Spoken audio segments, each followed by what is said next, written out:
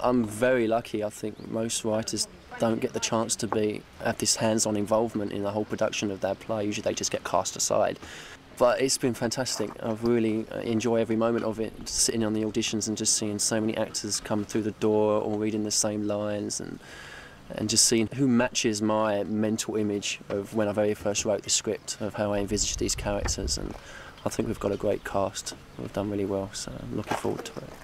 Director Laurie has her own problems and takes drastic action to shift those extra pounds by booking herself into an exclusive health resort. Well, I decided to come here because I've had injury after injury for a long time, which has prevented me from getting fit. And I thought if I come somewhere where I'm kind of locked in, then, and there's no escape to the Starbucks or Cafe Nero or the local Indian restaurant, that I could actually just get on with it. You know, under supervision, so I wouldn't get injured and I wouldn't try and do too much or too little, and that, you know, I just need to kind of have a regime. And it's been really good here because the food is absolutely fantastic. Because apparently, according to the fatometer, I'm 50% pure fat. And I'm all woman. But also I really wanted to be fit for the plays. So, like, you know, because there's a lot of running around, it's going to be really intense, it's going to be completely mad, no let up. It's got 90 days of no day off. Help me. For the play, we're really lucky that we found some fantastic actors, and hopefully this play gives these people the break that a few of them need and deserve. Things are not going according to plan. Duckett has pulled out. Laurie and Kevin will have to endure another round of auditions. And we've got our eye on a guy who's really, really good, but just to make life interesting, and because we need to have a backup, we've got to audition other people. So we're auditioning about 9 or 10 people today, which is like a holiday for us because we usually audition 60 in a day. Whoop, whoop, whoop, whoop. Are you alright? Oh, it's just my gaydar going off, Stevie. Boring. Are you alright? Oh, it's just my gaydar going off. Whoop, whoop. Are you alright? It's just my gaydar going off, Stevie. Laurie and Kevin are beginning to get tired of the whole audition process. They are told it's high energy up comedy play, and they play it like it's a play about death and disease. Whoop, whoop, whoop, whoop. Are you alright? It's just my gaydar going off, Stevie. Are you alright? It's just my gaydar going off, Stevie. The day is really boring because we're used to doing 70 actors a day. Well, he is. But today. No, we used to have like 150 actors waiting outside the door, fanning themselves in the heat, and having one actor an hour. It's a bit of a culture shock. Are you alright? It's just my gaydar going off, Stephen. Hi, it's Laurie. Oh, okay, all right, I'll be quick. We thought you were fantastic today. So we'd love to offer you the job. Well, Simon has to check with his wife because his wife is an actress, you see, and they've got a kid, a toddler. So he has to ensure that she's not bloody filming or doing anything in January, February time, because otherwise they've got a massive clash. I have a hot date with a very nice young man from Los Angeles. Third date, fingers crossed, it's going really well, so. I'd like to be a young man living in LA. Especially a young gay man, so I could sleep with as many men as I wanted to. Such a slag. We have a good working relationship. Yeah. What we have to do now, we have to workshop the script itself. We think it works already, but it could certainly do with the writer being able to hear the words read out and see it up on its feet. Just see that the characters come to life, which is really, really important. So Laurie is on her way to Bethnal Green to workshop the play with the new cast and Kevin. We're going to Bethnal Green, God help us. A place I've never been to in my life. But the only place in London with cheap rooms. Yes, during my half sleep last night and half drunk haze after a few glasses of vino, it just came to me about the song that Janelle could be singing when she's lap dancing Steve. And so it's to the tune of Hey Big Spender, but I changed the lyrics to be a bit more rude. So I said, she'll come on, and she does. The minute I sat on your lap, duh, duh, I could tell you had a bulge of distinction, a real big member. So throbbing, so divine. Do you wanna know what's going on in my dirty mind? We're just going to workshop some of the bigger, like the group scenes in it, so I don't have to get everyone back tomorrow, so I can just get a key for 5 back tomorrow.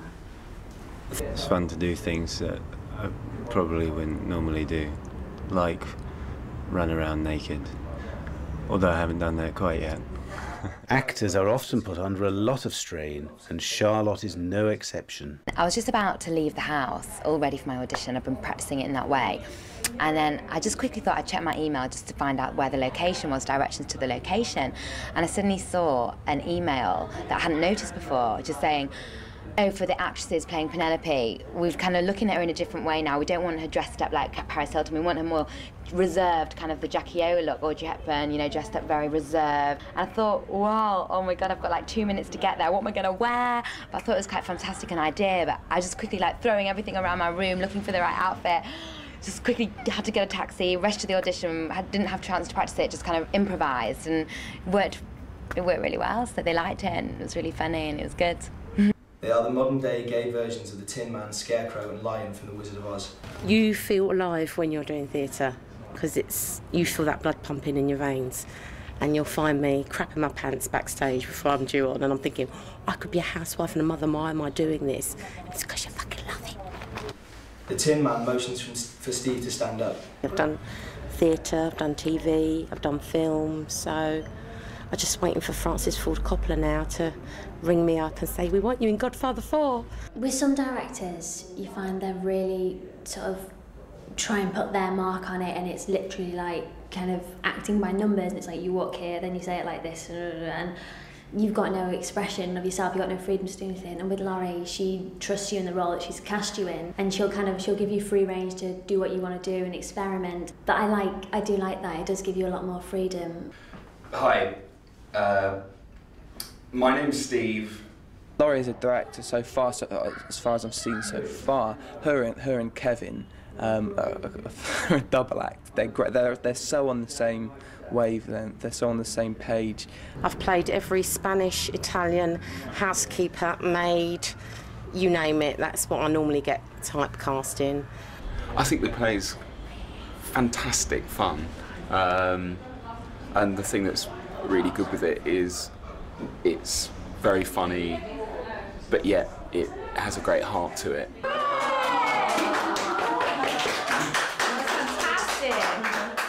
It was really brilliant. Thanks so much, all of you.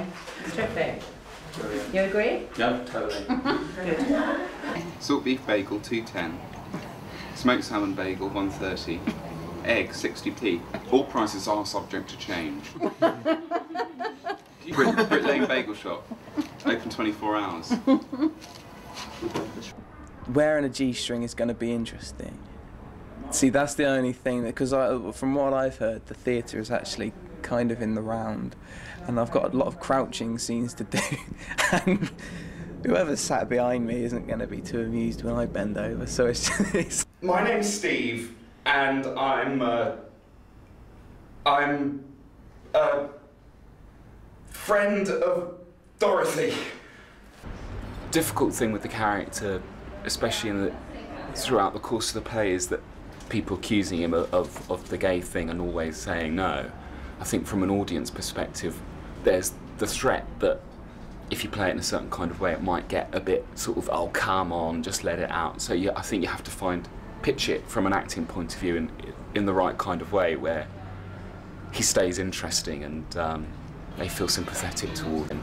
But it's very important to have a writer there for the workshops, because then they can see what's working and what's not working. And lots of directors don't like to work with living writers, because it means that they can't piss about with the script and the writer's sat there. That's why they all prefer to do Shakespeare, because the poor guy's dead. And I'm just grateful for not being disposed at the end of the food chain like most writers do, so I feel very honoured to actually have all this input and be part of the whole thing, which I'm sure a lot of writers are not. I think we've got a perfect little cast. got a really good cast. Everyone gets on well, working together and socially together as well. Yeah. It's a very easy environment today, lots of laughter and relaxed, easy going, which I think is conducive to a good production. Not only is Laurie moving house, but to add to her stress level, Kevin has an unexpected surprise in store.